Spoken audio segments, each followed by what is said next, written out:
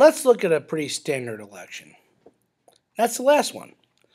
The 2012 election was between the sitting president, Barack Obama, 44th president of the United States, a Democrat, and Governor Mitt Romney, former governor of Massachusetts, a Republican.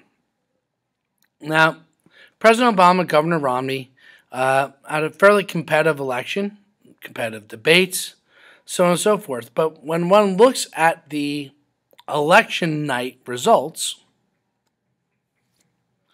one can see that despite it being a rather tight election, popular vote-wise, President Obama won a sizable electoral majority.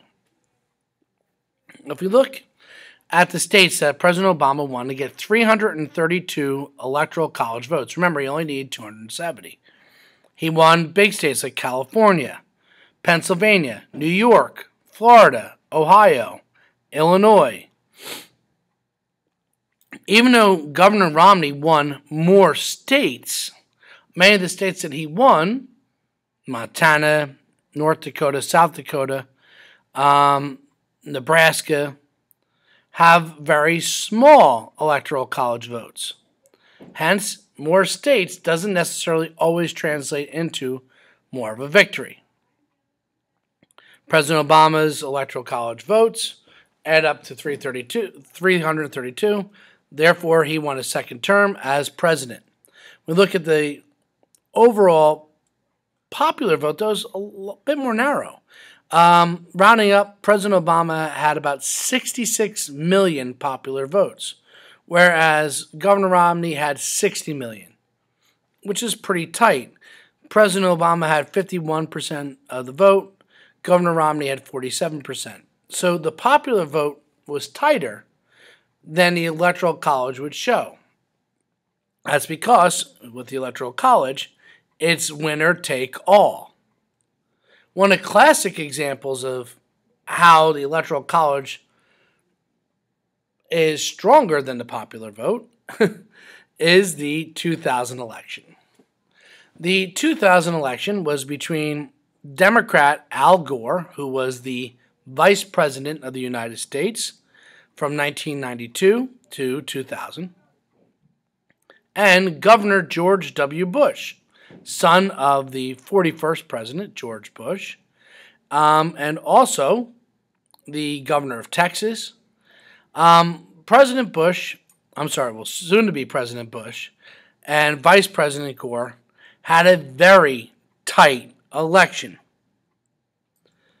Al Gore won the popular vote by almost 500,000 votes.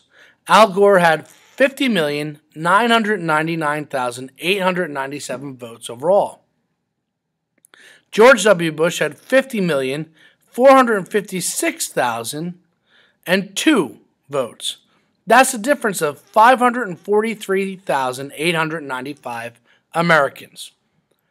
543,895 Americans more voted for Al Gore to be president. He won the popular vote. Yet we never talk of the presidency of Al Gore because he lost the election. How is that? Take a look at the Electoral College map from the year 2000. As you can see, there's a lot of red on that screen. Governor Bush won a lot of states. However, many of the states he won narrowly. He won Ohio narrowly. He won Florida narrowly. In fact, he won the state of Florida by almost 500 votes. An entire state, 500 votes. That is about 0.00001% of the overall vote. The states that Al Gore won with big electoral college votes like California, Illinois, Michigan, Pennsylvania, New York, New Jersey, he won in huge landslides. So he had a huge portion of the popular vote in those states. So even though Al Gore won in big states by big margins, He lost in smaller states by small margins, meaning that he still was getting a good amount of popular votes. But as we know, the Electoral College is winner take all. So even though Florida was divided by about 500 votes, George W. Bush got all 25 Electoral College votes.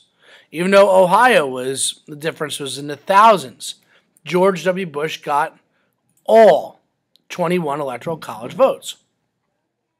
So it is, we're going to see as the election night goes on, even though George W. Bush had less Americans vote for him, he was able to secure more Electoral College votes with that winner-take-all system. So despite having 543,000 less votes than Al Gore, George W. Bush won the presidency.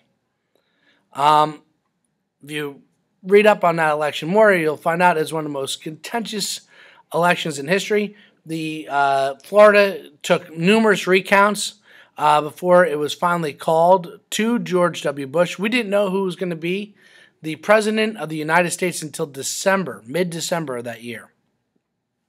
Now, not every election is one where the popular vote is less than the Electoral College vote. Often, when we see that there's a landslide, popular vote-wise, there's also a landslide Electoral College-wise. Let's take a look lastly at the 1980 election. The 1980 election was between Walter Mondale, also known as Fritz Mondale. He was the former vice president of the United States under Jimmy Carter from 1976 to 1980. And Ronald Reagan. Ooh, I just realized I made a mistake.